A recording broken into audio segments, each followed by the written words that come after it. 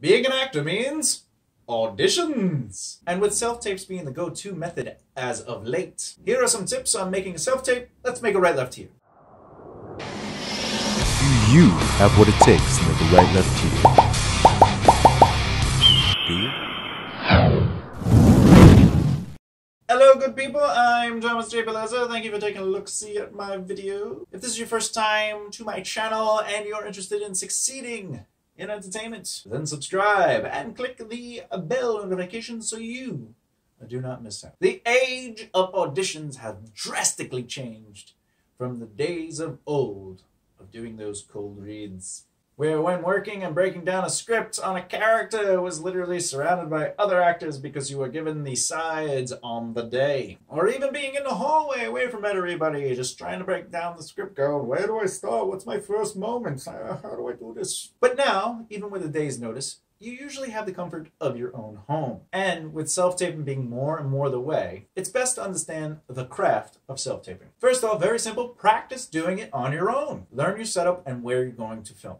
The process of getting it to look a specific way and correctly, and also where and how to set up your equipment, is important to the practicing process. Knowing everything from operating the camera, the lights, and even editing the footage is an important skill and part of the craft of self-taping. The more you practice this, and not just when you get an audition, but on your own, the better quality your self-taping will become. Everything from the camera style, angle, even where to look. Maybe you might mark an eye line, so every time you have an audition, you automatically know where to look.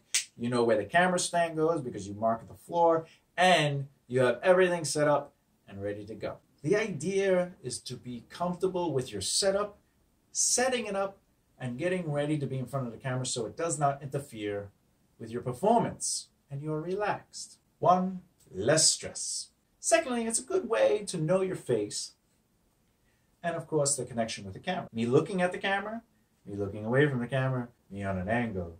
These are all important things to understand. How you feel comfortable and the way you look best in yourself. Know your shots, mids, close-ups, everything and anything. Know what you look like and feel within those shot ranges. Do you have presence on film, or are you drone? These are things you're practicing. And this is all easy to do because all you got to do is look back at the footage. You have time. There's no rush to get an audition self-tape in because you are practicing. And yeah, I realize you could do this when you have an audition too. You do the audition, then you look at the film, you say, you know what, let me try it again, let me try it again. But the point is to practice and get used to your face on the camera so you don't have to worry about these things as much.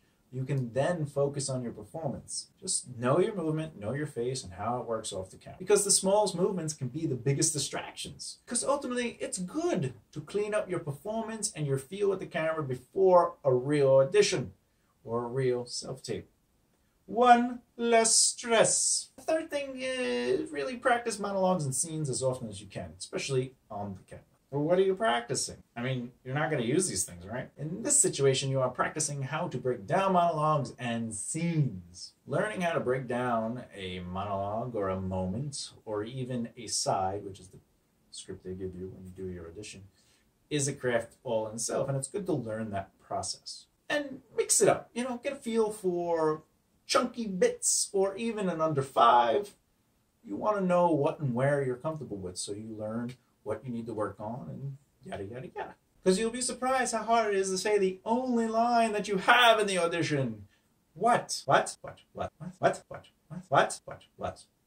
What? What can boggle your mind? Because you want to work out different feels and different genres, so you can get the hang of this and take control over your self-taping process. Because the more you work on how to break down scripts, how to be involved with the camera and get your face working and understanding your connection with the audience, and you will have 1 less stress. Thank you for watching this video and supporting these traveling adventures of a Brazilian entertainer. Please like, comment, and share the video along with subscribing for future content. Have questions? Let me know in the comments below. And as always, don't work too hard, but be productive. And remember to look around at the people so you can work together, grow together, and rise together. Do you have what it takes to make a right left here? Do you, punk? Do you? Oh dear.